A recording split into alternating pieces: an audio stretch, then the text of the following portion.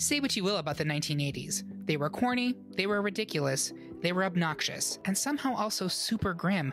But my God, they gave us some killer movie soundtracks. We went into the danger zone. We believed in the power of love. We had the time of our lives.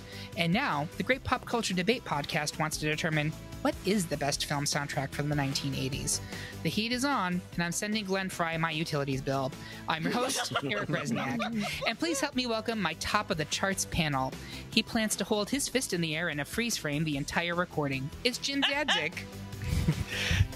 Don't you forget about me. I never would, Jim. But which Breakfast Club archetype are you? Deep down, I'm the quirky introvert by nature. Oh, I'm the slut. Are we all sluts and all quirky introverts by nature? Isn't that the whole lesson of the Breakfast Club? I think so. Part of it, yes. You're a tease. You're a tease. No, teases, don't give it away. Just a Beantown gay on a Saturday night looking for the fight of her life. It's Jonny Minogue. I'm a maniac on the pod, and I'm podding like I've never pod before. He is, and actually, we are recording this on a Saturday night because our lives are just that sad. So there you have it.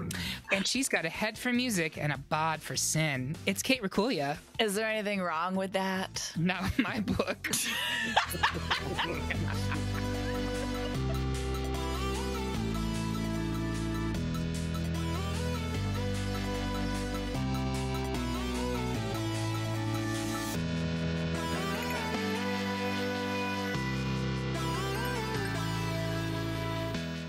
Before we get to the debate, how does this work? We made a poll of 100 or so of the most notable film soundtracks from the 1980s. These were strictly films, not stage shows, and while we included all instrumental soundtracks in the initial poll, we opted not to include them on the final bracket.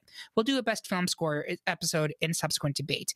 More than 50 people took the poll, we tallied their votes, ranked their picks by popularity, and added them to a bracket. Now we argue about it and insult each other, all for your amusement. Want to play along at home? You can. Head to greatpopculturedebate.com and go to polls and brackets. There you'll find the downloadable listener brackets for this and every episode of our little show. Do your picks match up with ours? Do you know who you're going to call when something's strange and it don't feel good? Let us know by dropping a comment on this episode at our website or by yelling at us on Twitter, Instagram, and Facebook. And lastly, if you're curious about how we went from the top 32 down to the soundtrack 16, become a Patreon supporter of our podcast. Our Patreons at the $5 level or higher get exclusive access to the warm-up /part 1 for each episode, in which we work our way through round 1. It's like a whole bonus episode for each topic, and it includes arguments you will not hear anywhere else. And it's only one of the great Patreon perks, so please consider supporting us on Patreon today. With that out of the way, let's crank up our Walkmans and get straight to the debates. I will say to long-term listeners of the debate, the script for this one is going to be a little different, because round 1 was chaotic and there was no way for me to predict which ones would advance. So we are winging this, folks. There is no script. We are just going for it. Yep. Like any soundtrack, you just some of them are just going to be demos from hanging around. Some of them are going to be like, wow, that was a real banger. We are flying by the seat of our pants. We are. If you're wondering about signing up for the Patreon feed, I think this might be the one to listen to round 1. Oh, yeah. Oh, yeah. Seriously. It was a great discussion, really good arguments, super fun. But yeah, it's not going to have the sassy little terrible puns that Eric normally does, because I literally did not know what I was writing. Literally. And almost everything changed. So, all right, with that out of the way, we're going to go first up. It's ultimate number 1 seed Dirty Dancing up against David Bowie and Puppets in Labyrinth, a 4 seed. And I believe we were unanimous that Dirty Dancing should advance. I am completely fine with that. I do want to say that I think Labyrinth is very much a generational pick. If you were in your 20s and 30s in the 80s, I doubt you really care about this one. But if you were a kid and you saw that movie, those songs, those Bowie songs really kind of, I think really still echo with us. And it can be your first experience, your first exposure to Bowie. Totally. Yeah. And I don't know if I've ever told this story on the podcast before, but I showed Labyrinth to my niece when she was 4, which, sidebar, probably too young. But we're sitting there watching it and David Bowie comes on. And the first thing she says to me is, Uncle Eric, what's wrong with that girl's privates? Because David Bowie, notably in this movie, does not wear any type of underwear. And Lil Bowie is flopping around everywhere, right? I was like, bless him, right? What a legend. Oh, take me to Suffragette City. Seriously. And I was like, oh, that's a man. His name's David Bowie. And that's why his privates are different. She's like, okay. And then he starts singing. Okay. And she says to me, Uncle Eric, do you think that girl's a good singer? And I was like, again, that's a man. His name is David Bowie. And yes, I think he's a great singer. And she's like, oh, God, I don't. Addison, I don't. Love you. But no, it's a great kind of introduction to the music of David Bowie. And it is a fantastic, very dark movie with some beautiful music in it. So I've rhapsodized too much. We'll move on. Up next, it's 3-seed Brofest Top Gun up against 2-seeds Back to the Future. I will speak on Top Gun, but Johnny, why don't you get in your DeLorean and take us back to the future? Oh, yes. I'm about to strike the clock tower with some lightning on this one. So what we were looking at is that you got an amazing soundtrack, which is headed by two Huey Lewis and the News songs, like Power of Love and Back in Time, which actually bookmarked the movie because Power of Love started off and Back in Time was in the credits. Those are some of the two most amazing songs that came out of that era of music. I mean, Huey Lewis was at the top of his game at that point. He had been #1 soundtrack, #1 album with sports. They wanted to get him onto this album. They tried to get him on Ghostbusters, and then that didn't happen. And there's a whole other legal question about that. Anyway, we'll get to it's very interesting. Ray Parker Jr. and Huey Lewis. But anyway, so they didn't have to worry about getting somebody who sounded like Harry Lewis in the News. They got him. And not only did it we've two really awesome songs from the 1980s, Power of Love, which is, again, this is one of my favorite movies of all time, so I'm excited to talk about this. But also has some 1950s nostalgia that was really popular at the time in the 80s. So we have Earth Angel and Johnny Be Good, which was not Michael J. Fox. You would think it was Michael J. Fox, but they had some studio musicians doing that. But it really brought you to both the 1955 and 1985 of Hill Valley. And there are a couple of other songs. There was a Lindsey Buckingham song and an Eric Clapton song on this album, if you weren't aware of it. I thought it was overall a really, really exciting album. Now, I know some people are not big fans of some of the other tracks on it. I think the score probably is a little bit more iconic than any of the other tracks that are not Huey Lewis on the News. But however, I still think that those Huey Lewis songs and the Chuck Berry inspired Marty McFly versions are still going to be something that people would look at as an amazing soundtrack from the 1980s. Yeah, and I want to talk a couple things that we discussed in the Patreon I think are important to know for this. We conversed. Yeah, sure. We conversed. We conversed about the fact that the 50s and 60s nostalgia was so ever present in the soundtracks of the 80s. Like the boomers were having a moment, right? And when it came to soundtracks that were all 50s and 60s songs, so Stand By Me, Big Chill, we knocked those out of contention pretty early because they aren't really emblematic of the 80s. Back to the Future, much like the movie itself, straddles both, right? It has the 50s scenes and the 80s scenes. So I still think those songs are very relevant. And we also talked about the fact that songs that were in the movie but didn't make it onto the actual soundtrack release were still fair game for our discussion. And I think that's especially important with Back to the Future because I don't know about anybody else on the panel. If you tried to find the Back to the Future soundtrack to listen to do your research for this episode, good luck. You can't find it anywhere. Was that true for anybody else? It was tough to find. Well, I just looked up the songs, I think. Yeah, that's what I did. Same. Yeah, but like I had to go to YouTube and listen to really shitty YouTube playlists of it. But like, it does not exist on Spotify. It does not exist on Apple or Amazon that I was finding. So it's interesting that this kind of disappeared, much like Marty McFly would have had he not united his parents. But those two Huey Lewis songs are amazing, and I love giving Huey Lewis any cred. I don't know if you've kept up with him. He's had a rough couple of years. Oh, Huey. It is. It's very sad. But I will. Behind the music. Yeah, I am here to talk about Top Gun and The Danger Zone. The Danger Zone. And in round one, I argued that really, I stopped my argument with this, has not one but two songs from the king of 1980s soundtracks, Mr. Kenny Loggins, those being Danger Zone and Playing with the Boys, both attractive to very different audiences. All of those audiences have penises. But then we didn't even talk about the, frankly, signature song from the Top Gun album, which is Berlin's Take My Breath Away. And it is a beautiful ballad that is so evocative that it makes love scenes between Kelly McGillis and Tom Cruise seem plausible. Like, that's magic, you know? And, like, those are just three of the songs on this album. I have notes here somewhere that I need to find, but there are amazing other songs on Top Gun. Wait, I can find it. I have it in my notes. There we go. But wait, isn't it because Kelly McGillis was supposed to believe that? Now, knowing what we know about Kelly McGillis, it went the opposite way? Maybe, yeah, that's true. Yeah. No, but seriously, I think Top Gun is, in my opinion, a legendary soundtrack. Back to the Future is a good one, but I do think it is telling that you cannot find the Back to the Future soundtrack right now. Yes, and Top absolutely. Gun is still, you go to any record store, I buy vinyl, you got plenty of copies of Top Gun. Good luck finding Back to the Future, which actually may be an argument against my point. But Jim, where are you on this one? I'm going to the highway into the danger zone here. It definitely, I agree. And also, like, I know we talked about picking song. It's okay to include the songs outside of the soundtrack album, but the soundtrack album for Top Gun is strong. It even, you know, they purposely end with that epic theme song as a last track, which really kind of gives this album full of bangers all the way through a nice kind of a quiet end. It is, yeah. It is a soundtrack full of bangers. Kate. Mm-hmm.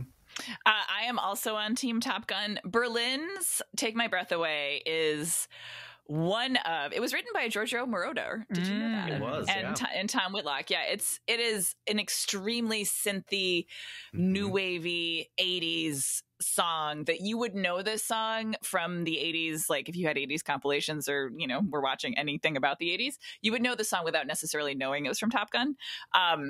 So I think that there's a Jessica Simpson version. Oh, God. Is, yeah. Sorry, I'm on Wikipedia right now. Yeah, it's don't listen to it. Anyway. Get behind me, Satan. I will not have it.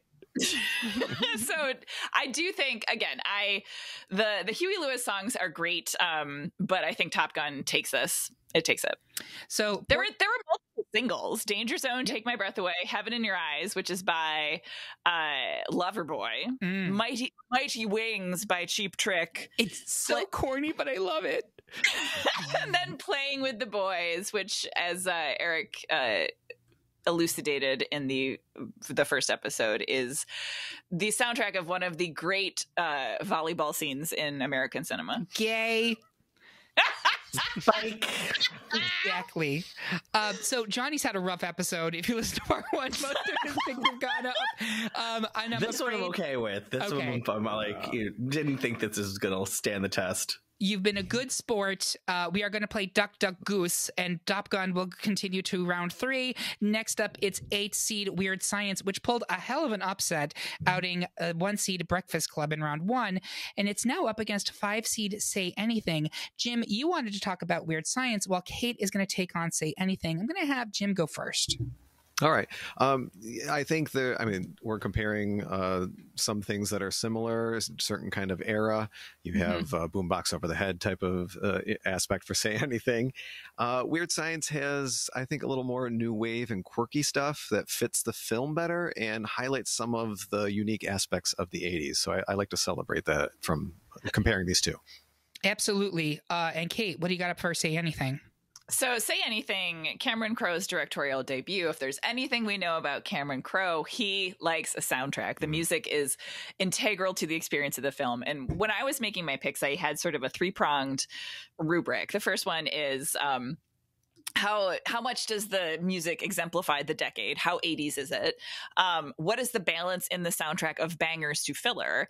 And is the music like a pivotal, integral part of the experience of the film, or is it essentially sort of incidental? Say Anything kind of hits all those things, and it's very like the cool alt kids 80s album. You've got Cult of Personality, Living Color. You've got Cheap Trick, You Want It. You've got Red Hot Chili Peppers, Taste the Pain. Depeche Mode, Stripped. The Replacements, Fishbone, and Peter Gabriel's In Your Eyes, with one of the most iconic images of 80s film, which also has to do with 80s music, of John Cusack hoisting that boombox over his head. Now, I mean, there are, yeah, I'm arguing for this, but there is some part of me that like really, there's no Oingo Boingo on the soundtrack. Mm-hmm. Yep. Like I am an Oingo Boingo girl, so I could be swayed away from the thing I just argued for.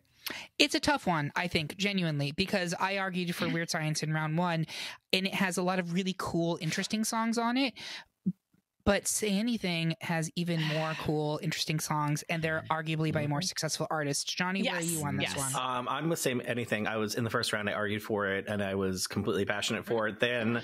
And there's so many different parts that come into it. It is a very varied and it's a good mix. It's a diverse mix of songs from different types of artists, some who are coming up, some who are more established. So you have like Cheap Trick and you have Fishbone. They are very different genres and different times. So I feel that it is a much better cultivated soundtrack. So that's why I'm going to Say Anything. This is going to be a bad argument, and I'm going to put it right out there right now.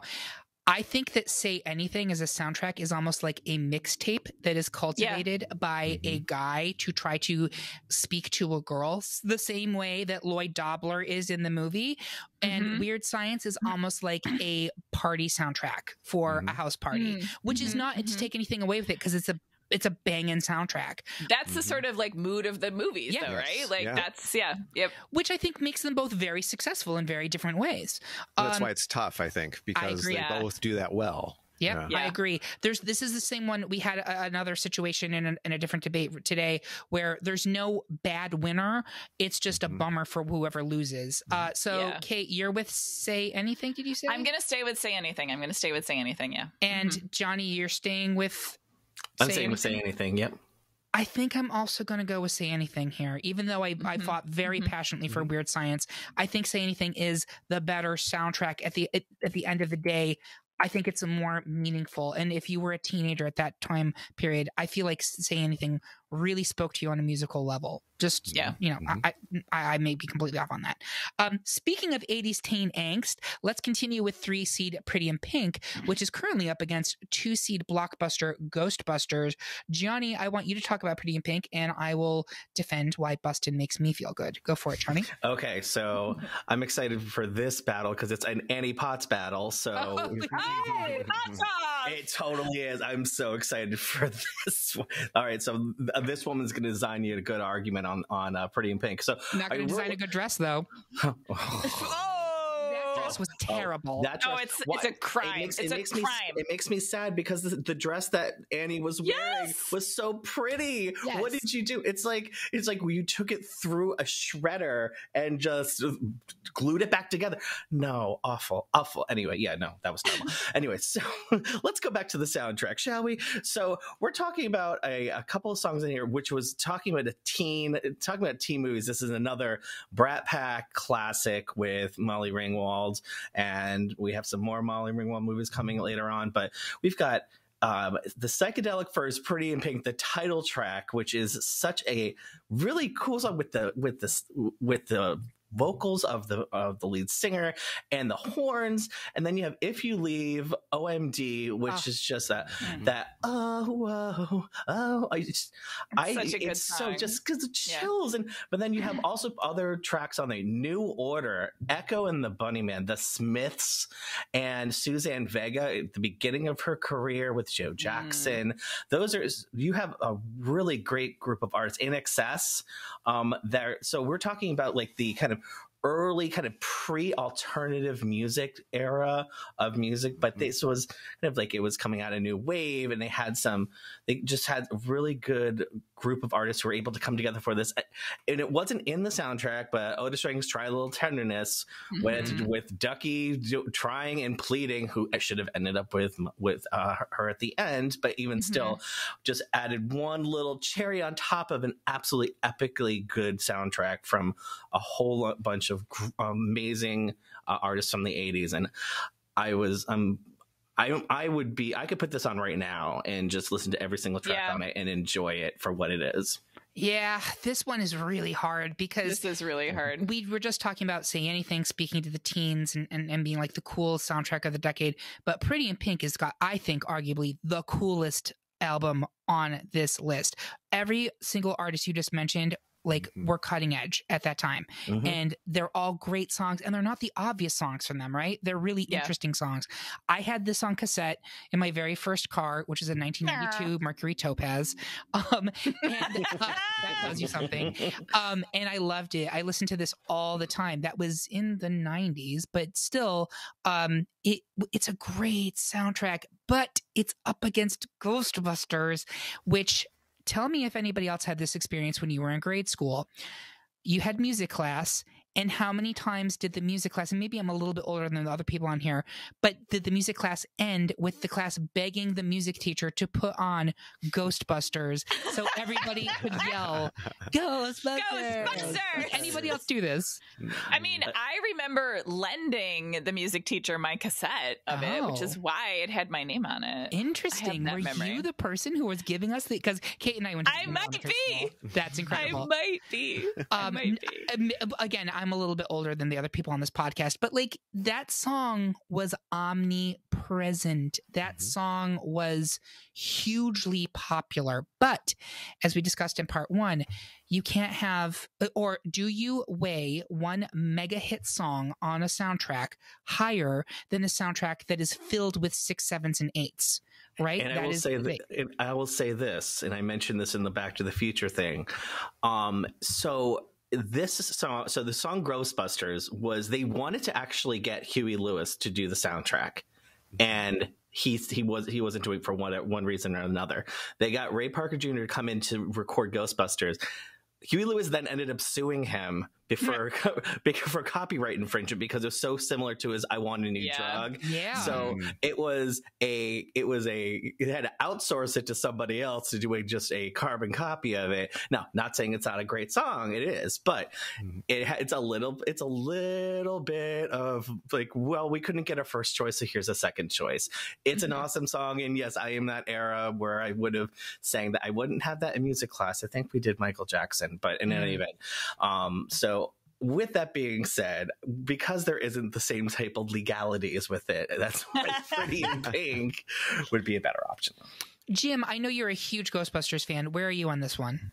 I am, and what you had in music class, I've had for the last 2 years with my 4-year-old, and 3. It started in Halloween, and it hasn't stopped from 2 years ago. But Pretty in Pink is more of just a great playlist of a starter pack for cool new wave 80s music. It's great representation of the time period, so that one wins over for me. Okay, Kate, where are you?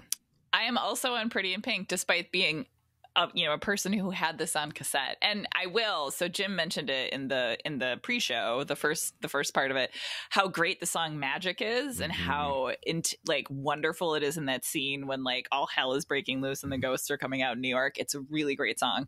And it's only on that soundtrack, right? I think it's only on that soundtrack. And the Elmer Bernstein theme is incredible too. So, but Pretty in Pink is a really good soundtrack. It's a really good soundtrack. And I will say the other songs on Ghostbusters, even though Air Supply, Laura Branigan, My Gay Heart Lives.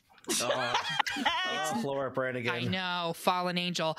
It's just, as a whole, it's just not as strong as Pretty in Pink. Yeah. So that's why I'm completely fine with Pretty in Pink advancing to the Elite Eight. Next up, it 1 seed Footloose versus 5 seed Fast Times at Ridgemont High. And I believe we were unanimous for Footloose, despite the fact that Ridgemont also filled with really great songs. Somebody's Baby, as we were mentioning in the earlier round, is incredible. I still, to this day, it's untouchable. It's a great song. It sounds incredible still every time you hear it. Just up against Footloose. Yeah, it's up against Footloose. It's up against Footloose. I can't vote against Footloose here. Kenny Loggins, ladies and gentlemen. You're going to be hearing that name a lot this episode. And Bonnie Tyler. And Bonnie Tyler. And Denise, what's her name? Denise. Wait. I want to say Denise Williams, but I don't think that's correct. Yes, Denise Williams. Okay, Let's hear great. it for the boy. Yeah. Let's hear it for the boy. All right, so moving on, it's 3 seed Fame versus 2 seed Flashdance. Kate, you wanted to speak up for Fame, and Johnny, you wanted to take a Steel Time Girl out for a Saturday night and go with Flashdance. I'm making this up as I go, people. There's nothing written. I'm sorry. Have Kate go first. Okay, so Fame is one of those movies and music that I was just like aware of as a child because it was in the air. Like the song Fame, I had no concept of its context, but I loved it, right? Until I saw the movie when I was probably in my 20s, and I was like, oh my God, this is a great movie. Like, it's a great movie. It hits all of those things, right? It is extremely exemplifies the 80s. It's sort of like, I want to be famous with my art. And the music, the Irene Cara songs have that great sort of synthy produced torch song Fame, Out Here on My Own. Incredible.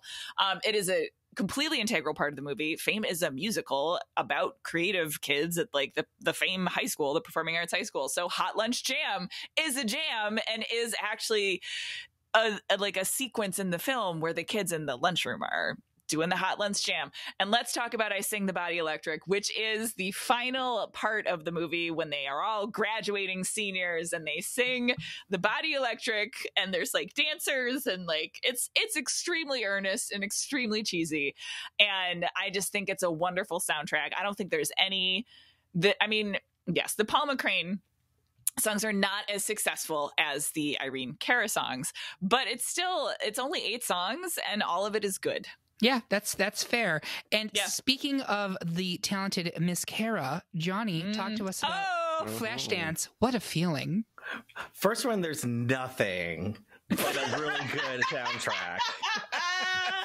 We have this. Yeah, so let's talk about the other Irene Cara's album on here. So, well, she's only one actress, only one person on this, and well, it starts off like Flashdance. What a feeling! It's another Giorgio Moroder. Giorgio Moroder was all over this soundtrack. All over this decade. And what a blessing. He was from the 70s too. Yeah. So I mean, he wrote at least half of the songs on here, and you can hear it. It's like Flashdance What a Feeling is still one of those anthems that gets you pumped up.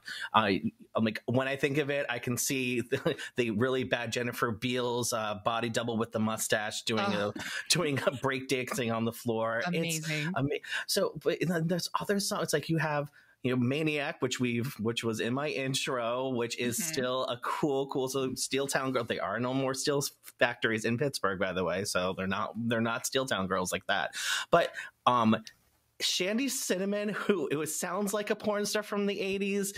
He's a Dream is such a sexy song. It starts off with that just really kind of choppy guitars, and it's like, he is a dream. And you can feel like you're in this, what was supposed to be a strip club, but in 1983 couldn't make a movie about a strip club. Manhunt, I'm going on a manhunt. What kind of Steel Town girl doesn't want to go on a manhunt? Donna Summer makes an appearance on this a little bit. She does. Romeo. Well, Giorgio Moroder was like, Donna, let's go. Come here. Kim Carnes is on here. Laura Branigan is on this soundtrack too. A song called Imagination. So it is 40 minutes of pure magic. There's not one song that I would say is like terrible. There's a couple that I go, not my favorite, but every single one of these songs, it really sets the mood for this movie, and it stands alone as one amazing soundtrack, and it was one of the highest selling soundtracks of the decade. Yeah. I mean, without this music, Flashdance is not the success that it was. Mm-mm. No, that's true. Jim, where are you on this? Am I, okay, so I haven't seen either one, to be honest. That's am I a maniac for that? No. It's hard to argue against one of the best-selling albums of all time. 9 Grammy Awards. It definitely has a cool sound of the 80s. It definitely has a feeling to it. So I'm going with Flashdance. And what a feeling it is. Here's my argument. And frankly, Jim, you just kind of encapsulated it.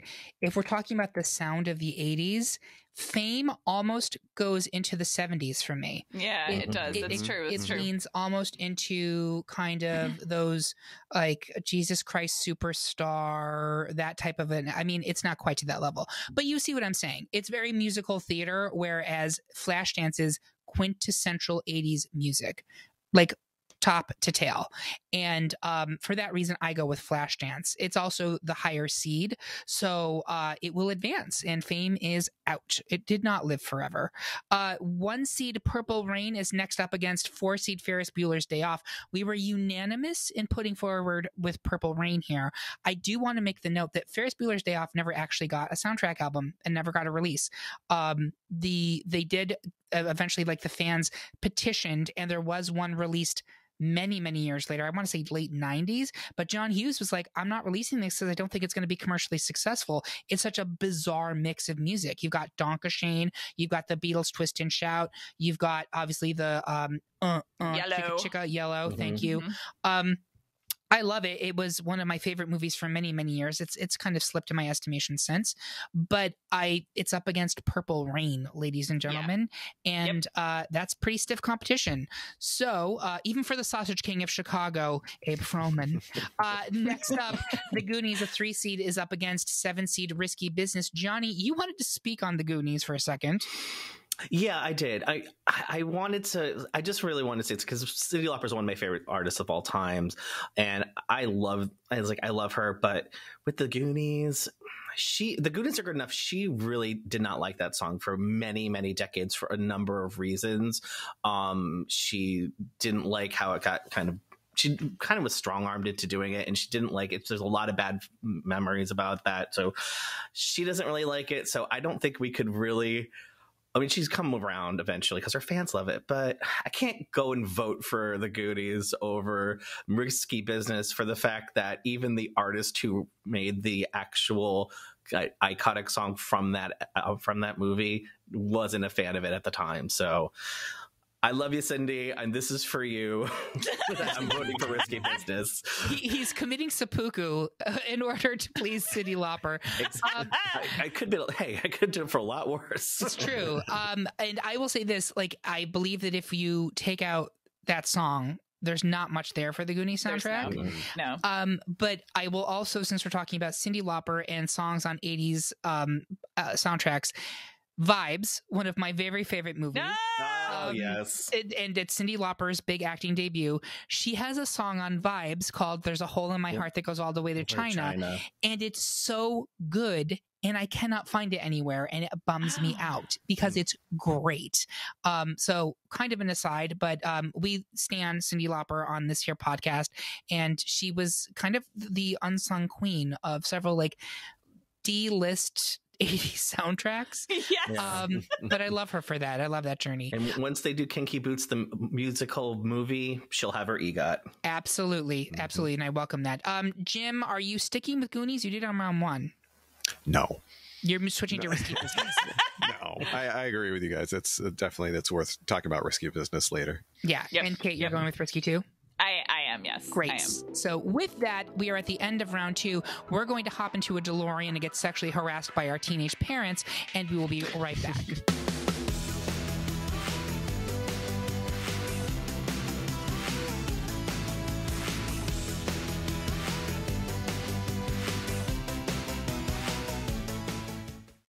And we're back for round 3 of our best 80s soundtrack debate. Our button downtown won't allow us to dance to that rowdy rock and roll music, but we can still express ourselves on social media. Before we go into the next matchups, I want to ask my panel, where can people find you online? And hopefully without raising the ire of John Lithgow.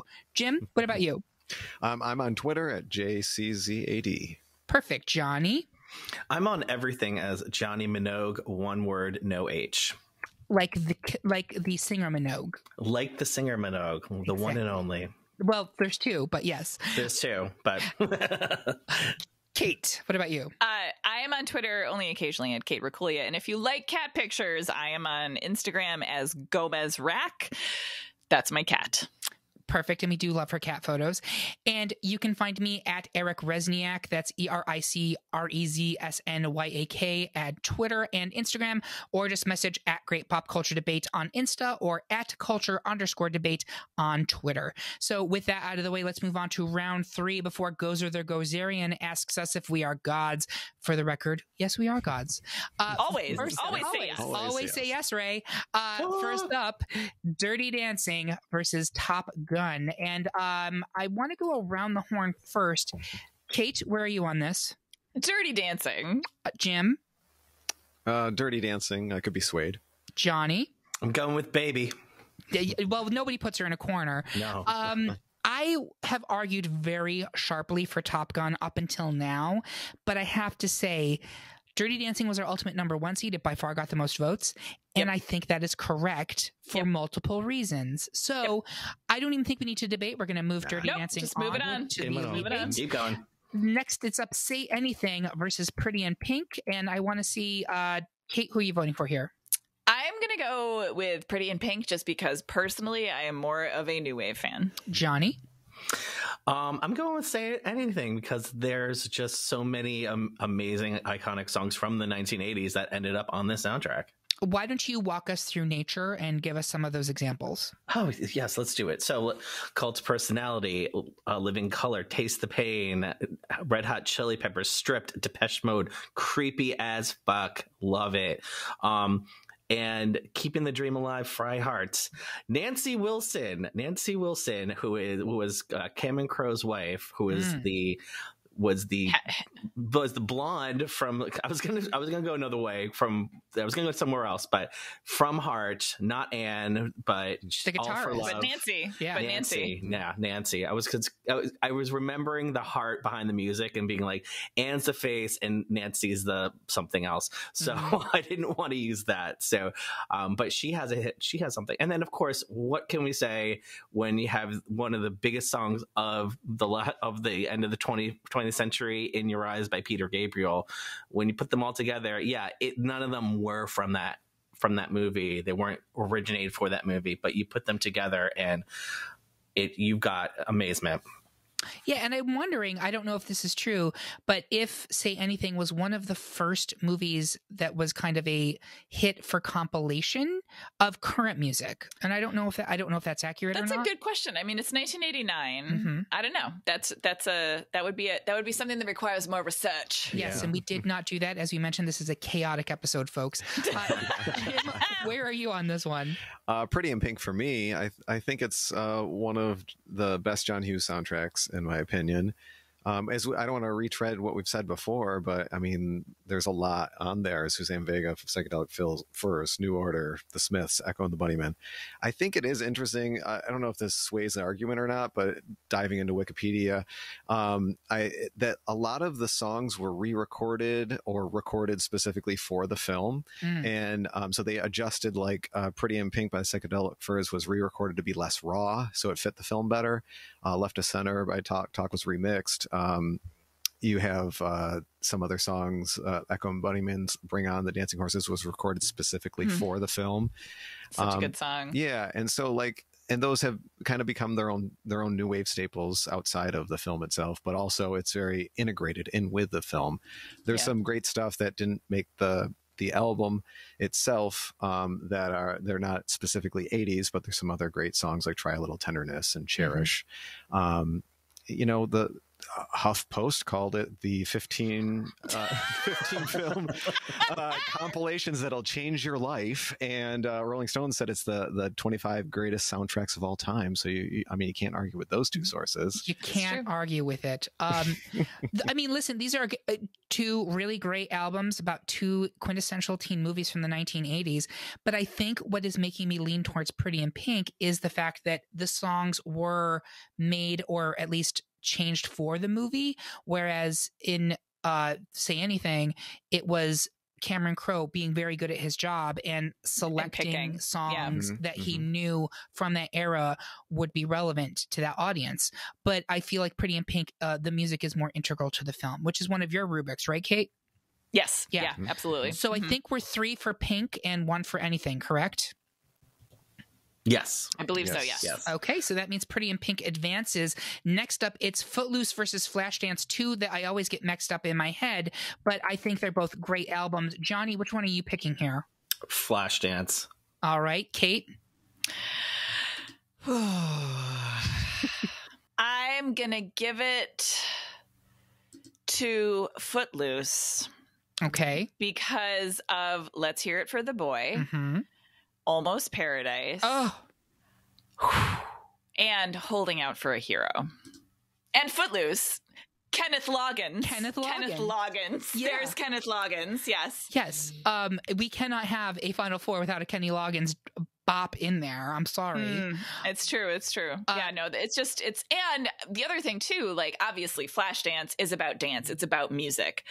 Footloose is about music in a whole other level, right? Like it is literally about a town that has banned music and dancing celebration, right? And so it's about the joy and the necessity of being footloose. Let's dance, which is kind of like anticlimactic and adorable at the end. And also just like little Kevin Bacon, like angry dancing in a barn or wherever the hell he is. Like, when I think of images of Footloose, I see multiple music sort of like stills from music videos. And when I think, actually, this is probably unfair because I have never seen Flashdance, but all I see is her like pulling the bucket and the, that. Yeah. It's more than just that. She was struggling herself, like that. She was a welder who really wanted to make it big and go to the ballet school. And she was a rough around the edges girl. And, a lot of the songs are talking about trying to raise up and get to that point. I mean, what a feeling. What's amazing as you guys are describing this, it's the same thing we had in round 1 when we had Working Girl versus Top Gun. It is the same story, the male and female version of it. It literally is. And we went with Top Gun, and I'm sorry, I think I'm going with the man again. Goddamn patriarchy! Damn patriarchy. But I mean, that was the 80s, Jim, honestly, yes, is emblematic of the decade. It is. Jim, where are you on this one? The Flashdance sold so much. I mean, I don't know if that has like as an album, if that's. Did Footloose sell more? Let's see. Footloose. Let's see. Footloose. Blah blah blah blah blah. So I know. And what if it got an Oscar? Okay. All right. Footloose did not get an Oscar. No. It won an Oscar in my heart. Doesn't that count?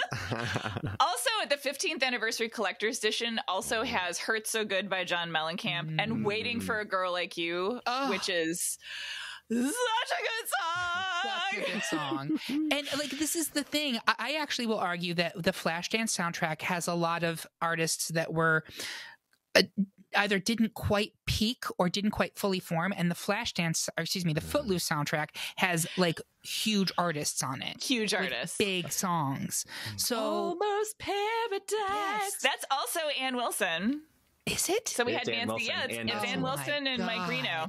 Let's hear it for the boy, Denise Williams. I will. Fun fact: I ended up having these 2 champagne flutes that I got at a Salvation Army that said "Almost Paradise" on class of 1987 on it. This is like in 2000. Yes!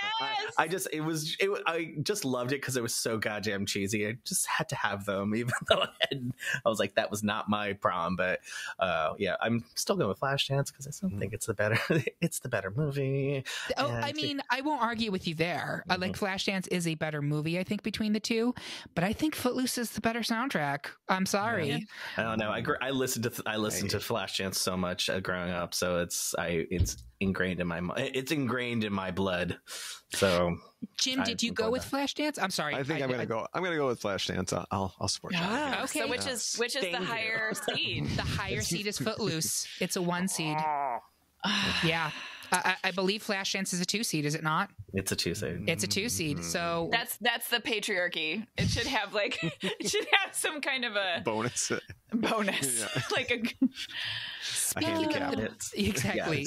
Speaking of the patriarchy, Purple Rain versus Risky Business, songs about putting women in movies in which women are thrown in dumpsters and are prostituted. Love it. Love the 80s. So wholesome. Is anyone here voting for Risky Business over Purple Rain? No. I didn't think so. So that leaves us with a final 4 of Dirty Dancing versus Pretty in Pink, Footloose versus Purple Rain. I'm fanning myself. It's a great final 4, ladies and gentlemen. Ladies and gentlemen, just get these 4 albums and listen to them. You'll be very happy. Yes. Yeah, true. No, not a bad one in the mix. So let's go around the horn first. Dirty Dancing versus Pretty in Pink. Jonny Minogue, what's your pick? Dirty Dancing. Absolutely. I mean, there's no comparison. All right. Jim. I know Kate has a lot to say, and I want to wait to hear. I want her to convince me. So right now, are you voting for Pretty in Pink? No. Oh, okay. So you yes. Okay. Yeah. You want to hear my Dirty Dancing? Unless you want to save it for later on. I don't. Well, the final 2. That's the thing. Yeah. I mean, I can give you some of my argument right now. Why don't you set up your argument? Okay. Like, Dirty Dancing. Where to begin? To what extent does it exemplify the decade? One of the biggest films of the decade. The album went on to sell 32 million copies and is one of the best-selling albums, soundtrack or no, of all time. It spent 18 weeks at #1 on the Billboard 200, with shipments, thank you Wikipedia, of at least 3.25. I don't know what that means. A lot of copies. It is the all-time best-selling album in Germany. Not Hasselhoff? No, Dirty Dancing. Wow. I mean, Dirty Dancing, the soundtrack, has a fucking sequel called More Dirty Dancing. They could have done better than that. It could have been Dirtier. Yeah. Dirty Dancing, nobody puts baby in the corner. Dirty Dancing, so we'll go to Acapulco. Come on. But like, is there anything more 80s than that? We quickly produced a sequel that is not as good as the original. I mean, it does, like, it is integral to the movie, right? Like, it's Baby going to the Catskills to, like, stay in a cabin with her family and, like, has a romance with Johnny Castle, the dance instructor. They are dancing to songs. They are dancing to these songs. And Dirty Dancing is also... Obviously, it's that sort of like core 80s nostalgia, right? Made in the 80s, looking back at the 60s. But there's something about the anachronistic music of Dirty Dancing that is this weird alchemy, right? Yes. So you have songs like the Ronettes, R.I.P. Ronnie Spector, singing Be My Baby. You have Maurice Williams and the Zodiacs doing Stay. You have Mickey and Sylvia, like singing Lover Boy. What do you call your lover boy? Yeah, like doing Love is Strange. At the same time, you have the Blow Monkeys covering You Don't Own Me, and you have perhaps like, well, hold on, I'm gonna back into that. You have literally Patrick Swayze singing She's Like the Wind. You have Hungry Eyes, Eric Carmen, and you have Bill fucking Medley and Jennifer fucking Warren singing I've Had the Time of My Life. Now, those 3 songs, what do they have in common? They aren't from the 1960s. They sure aren't. Also, saxophones. They all did. Again. All of them have a sax solo that's an absolute scorcher, but like that, no, I've like that, just like those two, it is the most kind of like yearning for this past that never existed, nostalgically, while also being very au courant. That is the magic of Dirty Dancing, and that is why it is the only choice as your number one greatest 80s soundtrack. That was a final 2 argument, not a final 4 argument. I'm sorry. It's okay. It's okay. We're still Jim. Hey, Pretty in Pink had they had an album that came out in 2000 that was called Pretty in Pink Revisited. Don't listen to it; it'll hurt my argument. Yeah, but just like this sounds is equal to Dirty Dancing, so it's like just forget about anything after that. Yeah, so forget about it. No, more Dirty Dancing. Yes. Well, you know what? Keep talking. I'll give you more when I have to make my final. No, that's good. Argument. So does that mean you're going with Dirty Dancing there, Jim? Yes. Okay. Yes. So I think we are unanimous. Like you're Dirty Dancing, right? You said, Johnny? Oh yeah. Absolutely. With your namesake. All right. And Footloose versus Purple Rain. I'm going to start with Jim. Which one? So here's the thing. I've never seen Purple Rain, but I know it as an album, and I still think it's better. Okay. I will say Purple Rain is, as a movie, wild. Like the first time, it's really wild. I should was see it. Holy shit, I can't believe that this was A, made, B, hugely popular. And I'm like, how do women like this movie? Because he's terrible to women. It's real terrible. It's real awful. And Morris Day and The Time are no better. Nope. Johnny, where are you on this? Yeah, I'm going back and forth. This one was more difficult to figure out because I have to break it down to one thing, is that what movie soundtrack would make me want to watch the movie again. I think that while I think it's superior in music because Prince wrote and performed every single song on Purple Rain, the movie, I don't feel as much of an urge to watch the movie as I would with Footloose, even though I think overall the whole canon of Purple Rain soundtrack is a better one than Footloose, but Footloose really ties more to the actual movie and makes me want to enjoy and reminisce on the movie, where Purple Rain, I just want to forget the movie and just listen to the music. That's such a good argument, because the thing about the Purple Rain soundtrack is, Kate, you've said this in other ones, you don't want any bummers, right? And there's some bummers on Purple Rain. Like there's like it's soul tearing, right? Like it's also, well, it's not bummers, it's like filler, but like there's no filler on Purple Rain. No. It's all good. Yeah, it's all good. It is. But it's not all a bop. It's not like some of it is like some of it's kind of tortured. We discussed this in round 1, that my argument, which was against Purple Rain advancing at the time, was it almost has an unfair advantage because yes, it is a soundtrack, but it is a artist, and I'm really going to use the word artist there because Prince was an artist even before he stopped being called Prince. But at the peak of their career, doing their magnum opus, right? So yes, it's a soundtrack, but it is so much more than that. And I'm kind of like, it doesn't like it's on a completely different level than any of these. It's reductive almost to call it a soundtrack. Yeah, exactly. Yeah. And like no slight to soundtracks, but yeah. So for that, if we're talking about soundtracks being a collection of music that was used in a film and not like an artist's magnum opus, I think Footloose is a better soundtrack. Oh no, people are going to think I'm absolutely out of my mind or that I have terrible taste, and they'd be right. But I was going to say, and yeah, right. Yes. What else is new? Kate, where are you on this? I have to give it to Purple Rain because Prince was one of the most extraordinary artists of the 20th century, and like Purple Rain is absolutely peak Prince. I forget.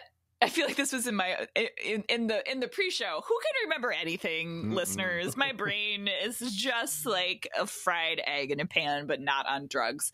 And it's Let's Go Crazy, The Beautiful Ones, Darling Nikki, responsible for the creation of the parental advisory sticker, When Doves Cry, Purple Rain. Like, it's just an incredible work of art, and I have to vote for it, even though it is an album outside time and not really like a great 80s soundtrack, perhaps. It's fair. So I think we are currently deadlocked, correct? And I think they're both one seeds. They are. But Purple Rain is the ultimate number one seed. It got no, Dirty Dancing is the ultimate one seed. Yeah, yeah. But Purple Rain is third. So it would actually win just by a hair over Footloose here. So wow. Okay, Purple Rain versus Dirty Dancing, final two around the board. Jonny Minogue, Dirty Dancing or Purple Rain? I'm gonna have the time of my life. I'm going with Dirty Dancing. It's the whole package. Absolutely. And Jim? I need to be convinced. I want to hear the other side of Kate's thing. Let's hear the other side. I mean, like, the only other thing that I was going to give you is that in December 2003, they released an album called Ultimate Dirty Dancing, which contains every song from the motion picture Dirty Dancing in the order it appears in the film. That doesn't sway me. But should I read all of the songs to you? Even once they get the filler, it's all bangers. Be My Baby, Big Girls Don't Cry. There's a couple merengues. There's a Trot the Fox, Johnny's Mambo. Those are the dances. Time of My Life instrumental version. Where Are You Tonight? Do You Love Me? Do You Love Man? Otis Redding, so good. Gazebo Waltz instrumental. Stay, Just a Little Bit Wipe Out, The Safaris. Hungry Eyes, Eric Carmen. Overload, Zappa Costa. Hey Baby, Bruce Channel. De Toto and Poco, which is what they dance to. Some Kind of Wonderful, These Arms of Mine, Cry to Me, Will You Love Me Tomorrow? Wow. Love is Strange, You Don't Own Me. Yes, In the Still of the Night, She's Like the Wind, the Kellerman's Anthem, and I've Had the Time of My Goddamn Life. If the Kellerman's Anthem doesn't push you over, I don't know what will. Exactly right. Wow. Did anybody watch the movies that made us on Dirty Dancing? No. Yeah, no. Very interesting. And one of the things you find out in that film is that they were in the middle of shooting it. They did not have a song for the big final dance number. Oh and my they God. were, like, about to film it. They had already started doing choreography before they had the song. And that's true. And then they were like going through tapes that were being sent to them. And I Had the Time of My Life happened to be in one of the demo tapes that was sent. They're like, oh yeah, use that one, without like any like thought about how big it would be. It is mind-bending to me. Like, even watching the movie the first time, I was like, wait a minute, they're in the 1950s and they're dancing to a song that is very clearly not from the 1950s. Not from the 1950s. They did that a couple times in that movie where it's like, and the final dance number like breaks the fourth wall in 1,000 ways. It's just, there's no, like, the alchemy of Dirty Dancing in some ways is like the most 80s, like, wish fulfillment, pleasure center, nostalgia, like, yeah, it's the most 80s. It's the most 80s thing in the world. Well, and also this also encompasses original music from the 80s, as well as the nostalgia that we have talked about in so many other soundtracks. Right. It is a melange of both of those things, and they do it so well. Agreed. And I've actually been using the fact I did not push forward a lot of soundtracks that were primarily throwbacks to the 50s and 60s, because to me they're not 80s. But this time I actually think it is definitively 80s, because if you were a boomer in that time, that's who this movie was made for.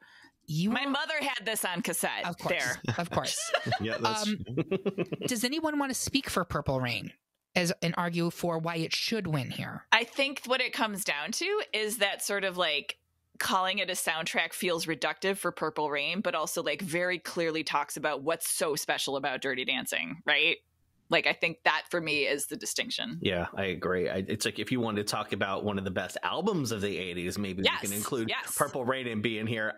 But when it comes to a soundtrack where it is a representative of the movie, and that's what a soundtrack is, a representative of that movie, this is much more over Purple Rain, because Purple Rain you can live without ever having seen the movie. Which I think, Jim, you just said you never saw the movie. I know, right? Yeah, I think you all definitely convinced me, because I think my sticking point was the retro music, right? But I think you've made a pretty good argument there. And of all soundtracks, I think isn't Dirty Dancing one of the most iconic? And we barely touched upon Swayze's "She Likes She's Like the Wind, which is She's like the wind so in my good. dreams. I mean, like, what a loss. What a loss. Oh, what a loss. So much. And what a loss. You were going to say something, Johnny? Okay. So I remember this. Okay, this was 1987. This the fall of 1987. I'm in the backseat of a bus going to school. All the cool fourth grade girls are sitting on the back seat, and they are singing "I Had the Time of My Life." And I can vividly remember. I remember the three girls' names. I can see their faces. I can see their curly hair, and it's like almost 35 years later that it still sticks in my memory. That like everyone has a little memory of like a song from that album, that it lives apart from anything from the movie or from its original source. So this is it. This is it. And like it has a lift, right? Like, and so the physical lift in the dance is like, it's perfect. It is a perfect pop cultural object. It's euphoric, and it is the 80s. Yes. It's cheesy. It makes no sense. It's tacky. It's overly sentimental. And it is Jennifer Grey. Oh God, we love her.